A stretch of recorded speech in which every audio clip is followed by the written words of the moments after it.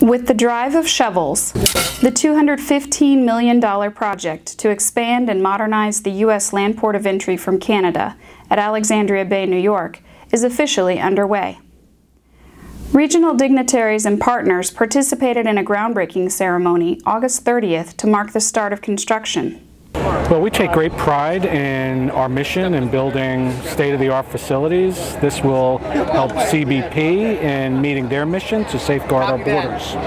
Scheduled for full completion by July of 2022, the completed land port will feature larger queuing and secondary inspection areas, more inspection lanes, and better defined truck queuing and maneuvering areas, in addition to many other enhancements. Currently, our facility it was built back in 1975.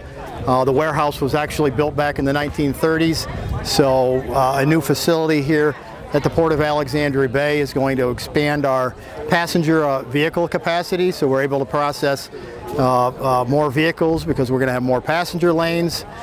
The finished project will increase the overall efficiency of the port and improve traffic flow. For more information on the project, visit gsa.gov/alexbaylpoe.